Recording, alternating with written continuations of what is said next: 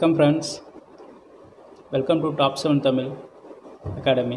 இப்போ ஃபஸ்ட்டு நம்ம என்ன பார்க்க போகிறோம்னா 6th ஸ்டாண்டர்டில் இருக்கக்கூடிய ஃபஸ்ட்டு டேர்மில் இருக்கக்கூடிய ஃபஸ்ட்டு யூனிட் எண்கள்ன்ற யூனிட் தான் பார்க்க போகிறோம். ஃபஸ்ட்டு எண்கள்ன்ற யூனிட்டில் இன்ட்ரொடக்ஷன் பாருங்கள்.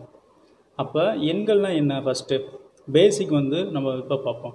எண்கள்னால் என்னென்னா 0 1 2 3 4 5 6 7 8 9. அப்போ எண்கள்னால் என்னென்னா பேசிக்கானது. அப்போ 0லேருந்து 9 வரையுள்ளது தான் பேசிக்கான எண்கள். இதில் மிகச்சிறிய ஓரிலக்க எண். அப்போ மிகச்சிறிய ஓரிலக்க எண்ணா அது சிறிய எண்ணாக இருக்கணும் 1. அடுத்து ஓரிலக்கமாக இருக்கணும். அப்போ மிகச்சிறிய ஓரிலக்க எண் அப்படின்னா 1. மிகப்பெரிய ஓரிலக்க எண் அப்படின்னா மிகப்பெரிய இலக்கமாக இருக்கணும். அப்போ 9. அது ஒரு இலக்கமாக இருக்கணும். அப்போ மிகப்பெரிய ஓரிலக்க எண் 9. அடுத்து பாருங்கள், மிகச்சிறிய ஈரிலக்க எண். அப்போ மிகச்சிறிய ஈரிலக்க எண்ணா 1 0. அப்போ மிகச்சிறிய ஈரிலக்க எண் 10. அடுத்து மிகப்பெரிய ஈரிலக்க எண் அப்படின்னா 2 இலக்கம் இருக்கணும். அது பட் த சேம் டைம் பெரிய இலக்கமாக இருக்கணும். அப்போ மிகப்பெரிய ஈரிலக்க எண் 99. அடுத்து இன்னொரு எக்ஸாம்பிள் பாருங்கள், மிகச்சிறிய 5 இலக்க எண். அப்போ மிகச்சிறிய எண் என்ன 1.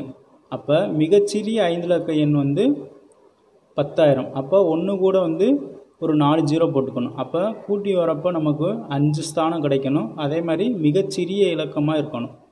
அப்போ மிகச்சிறிய 5 இலக்க எண் 10,000. அடுத்து மிகப்பெரிய 5 இலக்க எண். மிகப்பெரிய எண்ணா 9. அப்போ மிகப்பெரிய 5 இலக்க எண்ணில் 99999. அப்போ மிகப்பெரிய 5 இலக்க எண் 99,999. அடுத்த டாபிக் பாருங்கள், தொடரி. அப்போ தொடரினா என்ன, ஃபஸ்ட்டு ஓர் எண்ணுடன் ஒன்றை கூட்டினால் கிடைப்பது அந்த எண்ணின் தொடரி ஆகும். அப்போ ஒரு எந்த எண்ணோட தொடரியை நம்ம கண்டுபிடிக்கிறோம் அப்படின்னா அந்த எண்ணோட ஒன்றை கூட்டினா கிடைக்கக்கூடியது தான் தொடரி. இப்போ எக்ஸாம்பிள் பாருங்கள், 99 தொடரி. அப்போ 99 தொடரின்னா 99 + 1. அப்போ 100.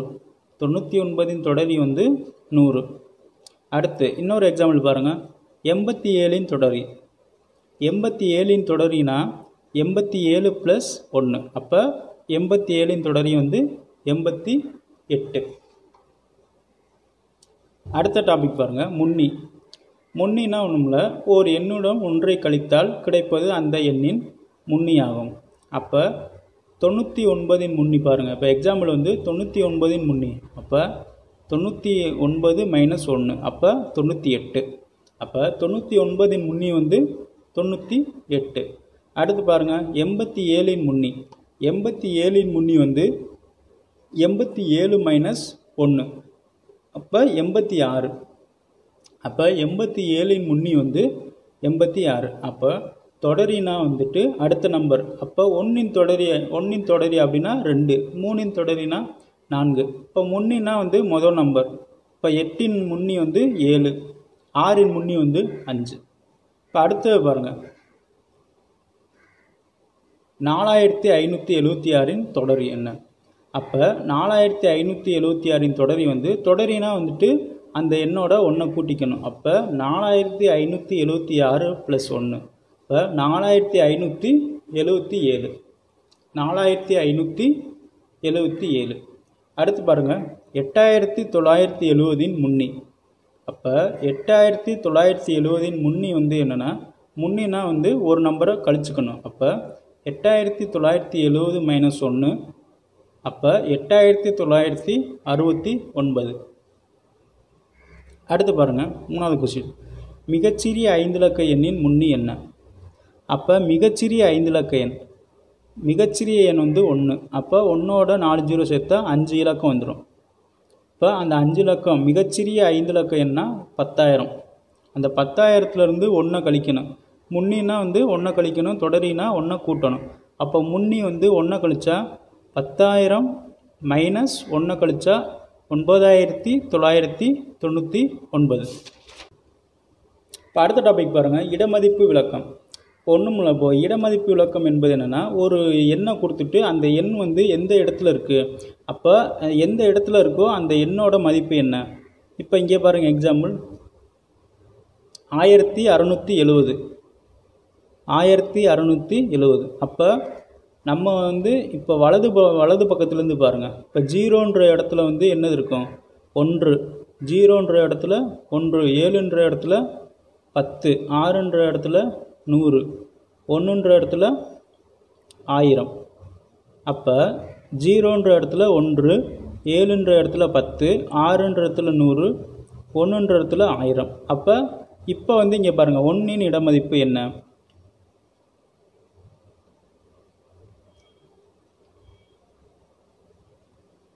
இப்போ இங்கே 1இன் இடமதிப்பு என்ன. அப்போ 1 இன்ட்டு இப்போ வந்து 1ன்ற இடம் எந்த இடத்துல இருக்குது, 1, 10, 100, 1000. அப்போ 1 இன்ட்டு 1000 ஈக்குவல் டு 1000. அப்போ 1 என்ற இடத்தின் இடமதிப்பு அப்படின்னு கேட்டால் 1 இன்ட்டு 1000 1000. அடுத்து பாருங்கள், ஓர் எண்ணின் இடமதிப்பு வலதுபுறத்திலிருந்து இடதுபுறமாக செல்ல செல்ல அதிகரிக்கும். இப்போ எக்ஸாம்பிள் பாருங்கள், இப்போ 5ன்ற எழுத்து இருக்குது. இப்போ 5க்கு முன்னாடி வலது பக்கத்தில் இன்னொரு எழுத்து போடுறோம். அப்போ அடுத்து வந்து ஃபஸ்ட்டு 5 இருக்குது, அடுத்து 85. அப்போ 8க்கு முன்னாடி இன்னொரு நம்பர் போடுறோம், 7, 785.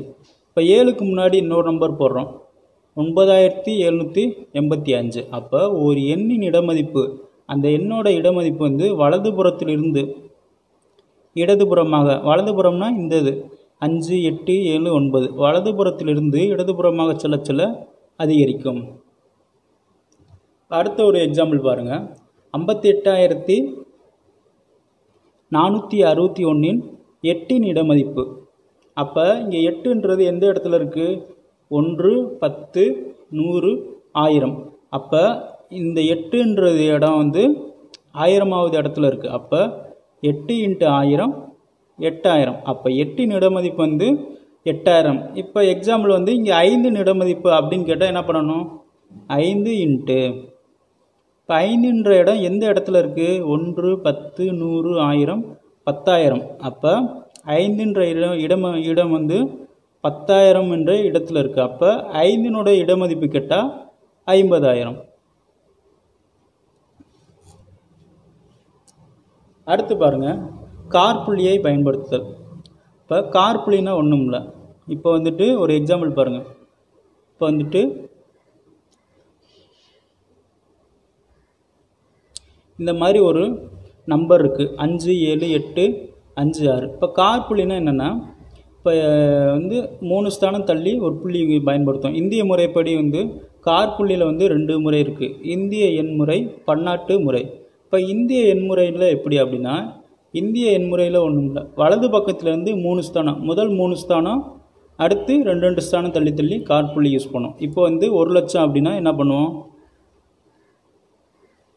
இப்போ 1 லட்சம்னா என்ன பண்ணுவோம், இப்போ இந்திய எண்முறைப்படி என்னென்னா, வலது பக்கத்திலிருந்து ஃபஸ்ட்டு 3, அடுத்து 2. இது வந்து இந்திய முறைப்படி.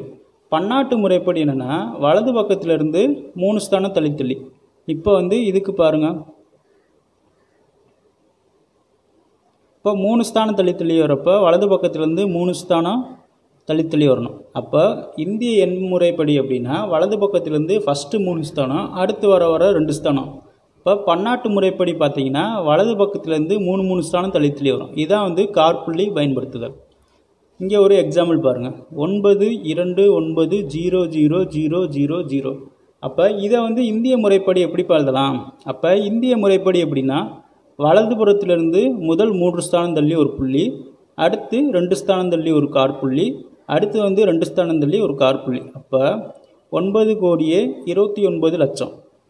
இந்திய முறைப்படி என்னென்னா 9,29,00,000. பன்னாட்டு முறைப்படி அப்படின்னா இங்கே பாருங்கள், பன்னாட்டு முறைப்படி என்னென்னா வலது பக்கத்திலேருந்து 3 ஸ்தானம், இங்கே 000 ஒரு காற்புள்ளி, 009 ஒரு காற்புள்ளி, 92. இது வந்து 2 ஸ்தானம் இருக்கனால அப்படியே விட்டுற வேண்டியதான். அப்போ பன்னாட்டு முறைப்படி அப்படின்னா வலது பக்கத்திலிருந்து 3 ஸ்தானம் தள்ளி தள்ளி. அடுத்து ஒரு சின்ன ஒரு நோட்ஸ் மாதிரி பார்த்துங்க. 10 லட்சம் என்பது 1 மில்லியன். அப்போ 10 லட்சம் என்பது வந்து 1 மில்லியன். 10 மில்லியன் என்பது 1 கோடி. 10 லட்சம் என்பது 1 மில்லியன். 10 மில்லியன் என்பது 1 கோடி. 1 பில்லியன் 1 பில்லியன் என்பது 100 கோடி. 1 பில்லியன் என்பது 1000 மில்லியன். அப்போ 10 லட்சம் 1 மில்லியன் வந்து எத்தனை பில்லியன் கேட்பாங்க. அப்போ 1 மில்லியன் வந்து எத்தனை லட்சம்? 10 லட்சம். அப்போ 10 மில்லியன் என்பது 1 கோடி. 1 பில்லியன் என்பது 100 கோடி. 1 பில்லியன் என்பது இப்போ மில்லியனில் கேட்டால் 1000 மில்லியன். Okay friends.